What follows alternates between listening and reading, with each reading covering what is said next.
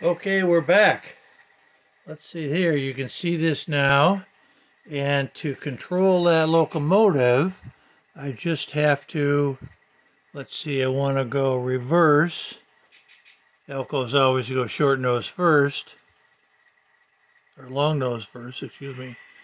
I'll give her a little juice, and away it goes. Now I have to be careful that I don't run off the end of the track. So I'll stop it there. Whoops, I gotta go a little bit further. And now I'll bend some iron, as they say in the railroad world. I don't know if you can see that or not.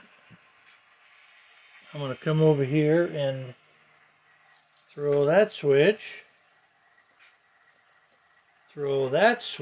and now we'll see if it worked.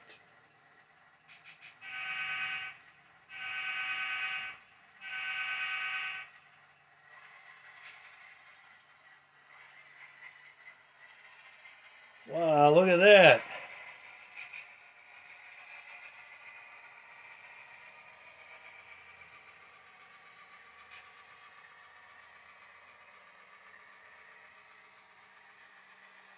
Boy, that's pretty slick.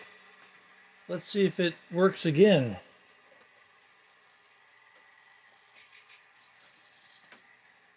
Change direction, turn the bell on. I don't know if you can hear the bell. Here's the horn.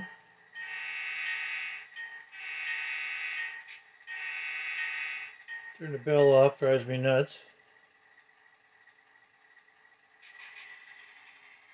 Here we go.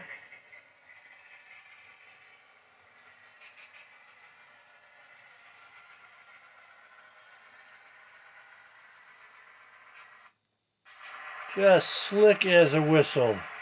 So there's you go. There's the, right in the middle there, there's the command station.